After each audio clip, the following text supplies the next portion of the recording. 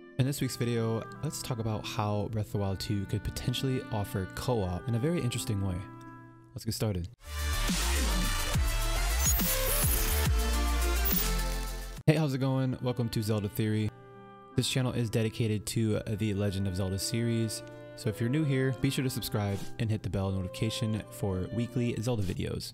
While Zelda is an excellent choice for multiplayer in Breath of the Wild 2, there's another group of characters ideal for co-op adventures.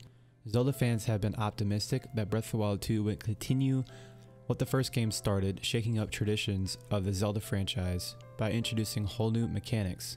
Breath of the Wild was highly innovative, introducing deep survival elements and a weapon looting system completely unlike other games in the series. Nintendo has made it clear it's keeping some elements the same since it's using the old map. Even so, it could still make some major adjustments to a way that a Zelda game is played. The bold changes made in Breath of the Wild were so well received that Nintendo might take it as encouragement for the sequel.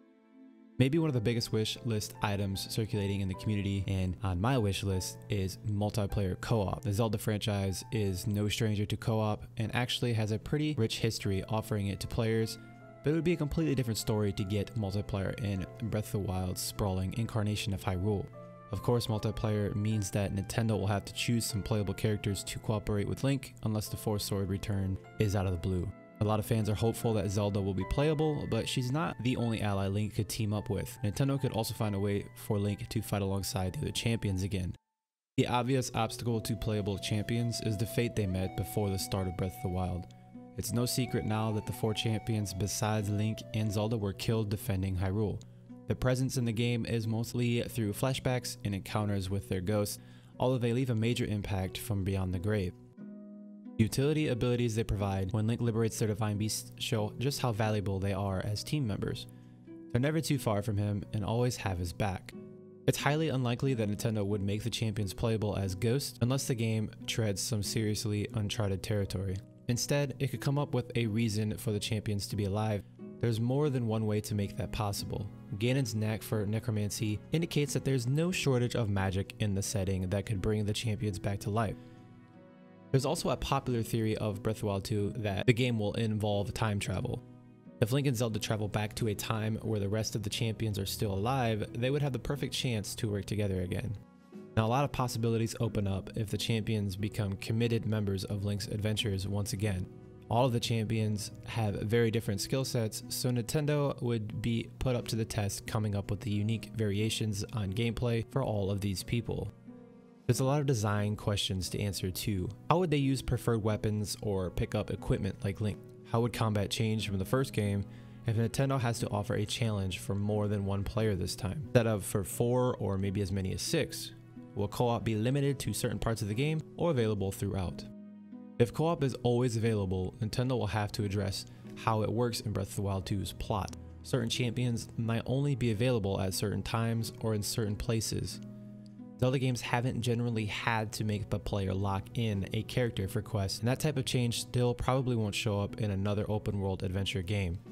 In single player, one might get the ability to exchange control between available characters freely. That'd be an ideal way to introduce rich puzzle elements. Rivali's flight might help in one area, while Daruk's durability helps in another.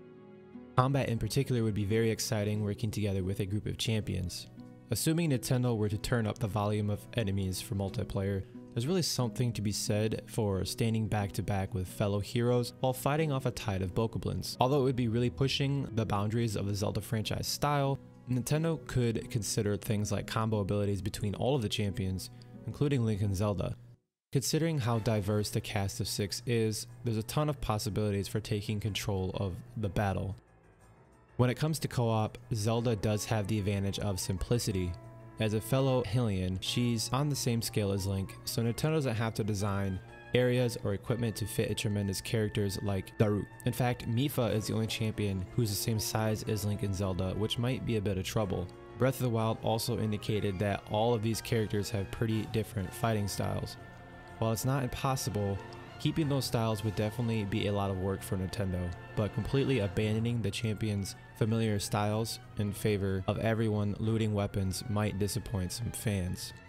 There's also a risk related to performance. It's already come up that multiplayer featuring just Link and Zelda is going to have to find a way to keep the stress on the Switch low, and might not have the necessary power to render and process so many instances of the expansive Hyrule at once. If it's difficult with 2 people, it'll be much harder for 4 or 6 people. Nintendo might limit how far players can travel from one another. There are rumors circulating that familiar areas of the returning map will be cut off by an evil presence summoned by Ganon, which could easily justify keeping players close to each other. Now, considering how important the champions were in Breath of the Wild, even long after their defeat, they'll almost certainly be involved somehow in the sequel. So little is known about the game's plot besides the fact that it's picking up where the last game left off. Breath of the Wild 2 is in the same setting, featuring many of the same characters. It doesn't seem likely that the restless spirits of the champions will just let Ganon rise to power a second time. They'll find a way to help Link and Zelda again, and maybe this time they'll be more than side characters. Now, to see more Zelda content, click on either of the videos coming up on the screen now to continue our Zelda conversations. I hope you're enjoying the content. Subscribe if you are new, and I'll see you over on another video.